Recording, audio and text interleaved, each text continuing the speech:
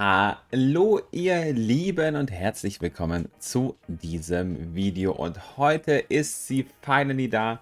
Die Sso Kerze ist gerade eben angekommen.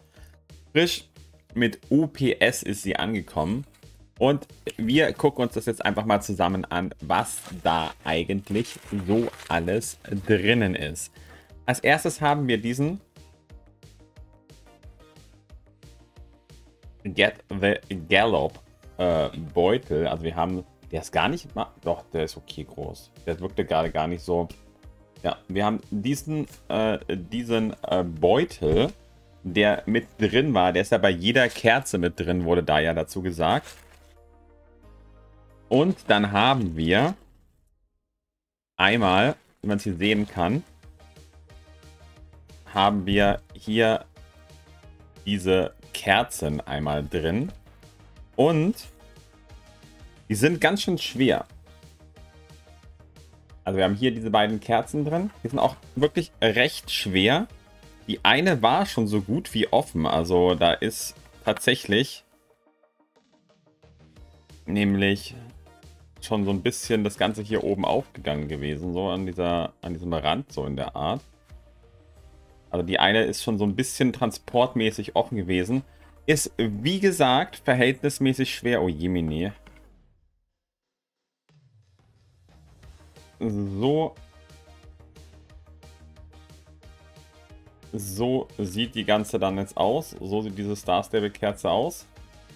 Hat hier auch nochmal diese ganzen Gerüche in der Art so drin. Da seht ihr es auch nochmal, was da alles drauf steht. Denn wir haben hier nochmal draufstehen. Wood, Safe Space, Magical Apple. Oh mein Gott. Das ist die Kerze?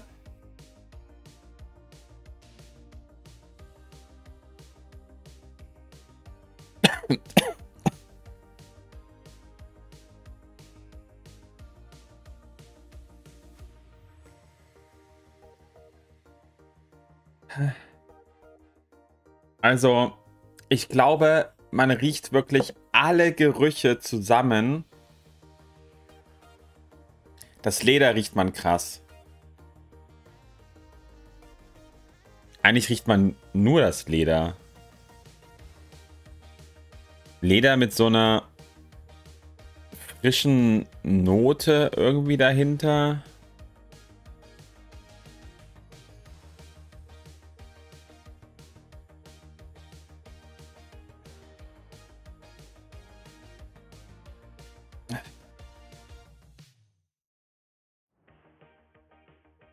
Eigentlich riecht sie nur nach Schuhpolitur. Ich weiß nicht. Ich weiß nicht, ob sie angebrannt anders riecht. Auf jeden Fall könnt ihr eine dieser beiden Kerzen gewinnen und die andere können wir auf jeden Fall auch nochmal im angezündeten Review machen. Wenn ihr davon mehr sehen wollt von der Kerze, schreibt es mir gerne in die Kommentare und dann sage ich schon mal danke fürs Zuschauen und bis zum nächsten Mal.